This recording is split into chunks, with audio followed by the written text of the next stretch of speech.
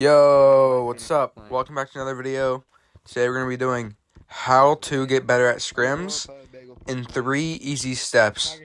So the first step is that we're going to be looking over is tagging.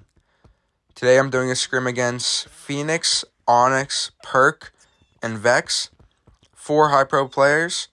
So enjoy. I'm going to be going over 3.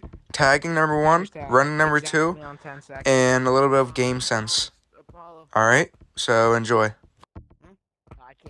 So to start off tagging, this is a 4v4. Me and my teammate are going to push Pigwall. We pick up the tag right there because my teammate pushes him and he's forced to slips up into me. I see my other team trying to get this guy, so I get the cutoff right there. We're all looking around for the next player. We see this guy, tall plat, so I'm going to sit and wait, but my teammates ended up getting the tags, and now we're looking for the last dude. So, scrims is all about teamwork, so you have to make really good callouts. Everyone has to be playing well. So this guy ends up scaling up this wall. I'm going to hard chase him, and my teammate should probably get a cutoff, but he ends up being a little too quick. So now I'm going to cut off and my team is going to hard chase. So I'm going to wait here because this is where most people like to go. And then I see that he's not going there, so I jump on wall. And then push him in to my team. But then he's a little too quick, so they can't get him right there.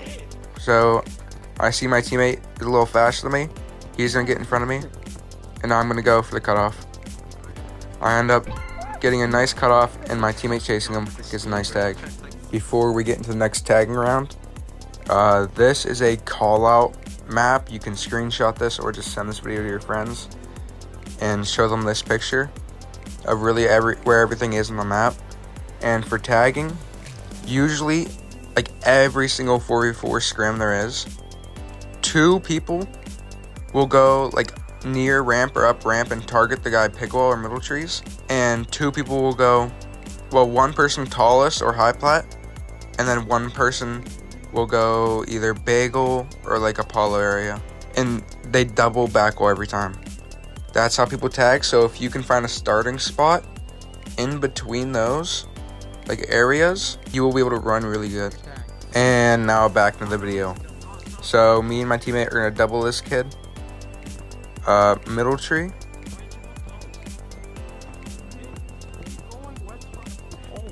He ends up dropping in a blunder, and I get a nice tag on him right there. So now we're looking for the next dude, and he's right next to us. So my teammate gets a nice tag right there. So now I'm gonna go. I see my teammates are already doubling them, so we're gonna double the other dude who has no one on him, and he's gonna push. And I see he's slips up in the other way, so I go over, get a nice cutoff. Then we find the last dude, and our teammate gets tagged before he even can out. Next tagging round, we're doing the same start. We're gonna double the kid Pigwall. My teammate's gonna jump on because he's a little faster than me, and I'm gonna get the nice cutoff right there. And then he calls out death wall, so we're gonna go death wall. He accidentally fell, so I'm gonna get pushed since he's a little grounded. And then I end up actually helping my other teammates and tagging this dude. And now I gotta retract back to help my other teammate. So this kid Pigwall, no one else is pushing him, so I'm gonna get on the wall and push him myself. He's gonna try to hit back, but I'm there, and my teammate gets a nice tag. Now we're going into running and game sense. Running and game sense kind of just overlap basically.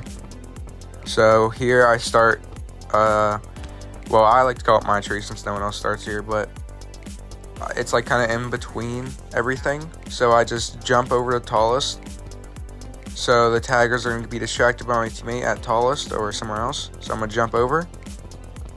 And I see that there's actually some on me, so I'm going to jump off. Come over here. I can still hear that there's someone on me.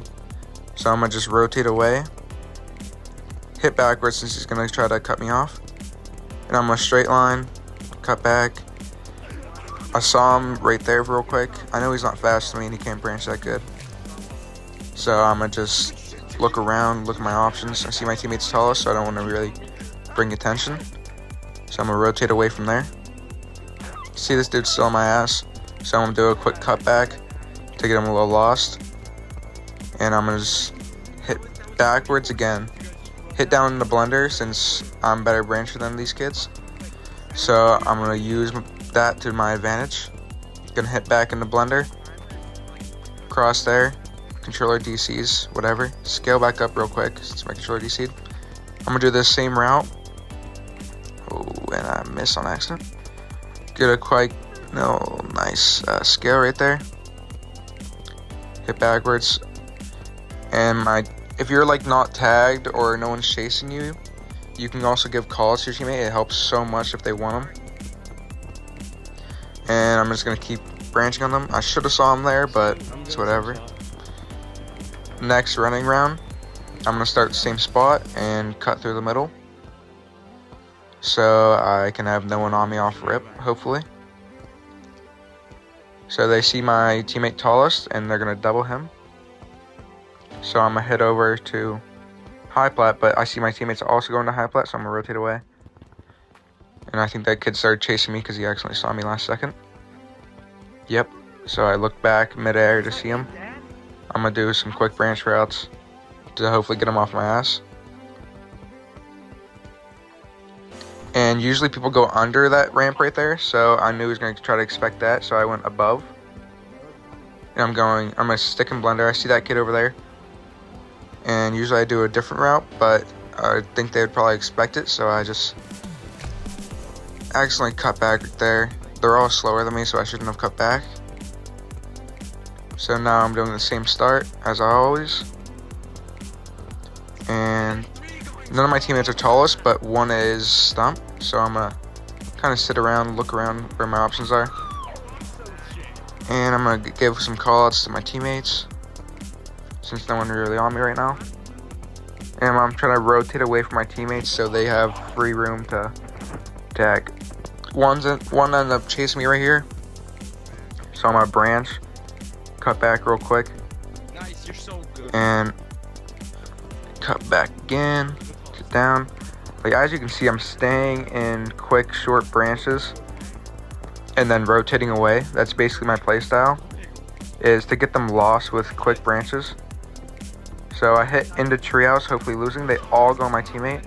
So after I see they all go on my teammate, I'm gonna rotate away so I have as much distance and get more time. I'm gonna keep rotating away. I see that none of them are hard chasing me, so I'm gonna hit backwards, back again, and then I'm gonna thread the needle, stay in branches, and I'm gonna get a nice rotation away here. And then I make a quick cut back right there, hopefully losing them. And then I make another cut back since I knew they were gonna cut me off, but I ended up getting tagged. And now I'm gonna start the same spot. He sees me, but he still doesn't care because he's gonna double the guy tallest. And I'm gonna get a nice little in between of them. And that kid, I don't know why, but he switched on me. And now there's two on me. So I'll make a quick cut around that little light pole. Make a quick scale. And I get stuck right there, accidentally. And I end up getting sticky hands, which I end up getting tagged because I'm not really that fast on ground. But, yeah. So anyways, you have to find your own playstyle. Oh, accidentally fell right there. I'm gonna make some quick branches since they have first boost. Quick branches, quick like cut arounds, quick like cutbacks and stuff will work most of the time against first boost. And yeah, as I was saying, my technique of branches is really just staying in blender, make quick routes, and kind of rotating away after I lose them. So it creates as much time as possible for my running round. So I have game sense right there. I'm gonna see him, see that he's gonna hit over, and see he was gonna predict me at second tallest right there, but I cut backwards because I knew he was gonna do that. And I tried going under there, but I couldn't. I know I could outrun that kid for that long. I honestly didn't know that kid was up there. And this is one of my most famous routes I do. Right there, and then I'm gonna rotate. See, all my teammate is right there. So I'm gonna hit backwards, get away from my teammate. so he can get more running time by himself. And I'm going to hit up, cut back down in the blender. You can see me do this route so many times. It worked so many times in the scrim. And I'm going to rotate away, trying to keep an eye on my teammate so I don't rotate into him, kind of. And they both end up falling, and I get tagged, sadly. But as I was saying, you have to find your own playstyle. Really what works for me, if you're like a brancher, is just rotating, like knowing where to rotate, knowing how they're going to cut you off, knowing how they're going to hard chase you, knowing where everyone is, knowing where your teammate is. And if you're a wall player, wall rotations, slip slaps, knowing like different slip slap techniques is really going to help with you in the game. And with tagging, doubling always works, but if you're a really good tagger, you can also tag by yourself. So someone will always hard chase and someone cuts off. That's really how you tag people. But if it's like a 3v1 or a 4v1 and you're forward tagging one person, you should probably have like one hard chaser, 2 people cutting off, and 1 person sitting above. That's probably the best way to tag a 4v1. And yeah, hope this video helps. Have a good day, and keep updated with subscribing to me. I'll make more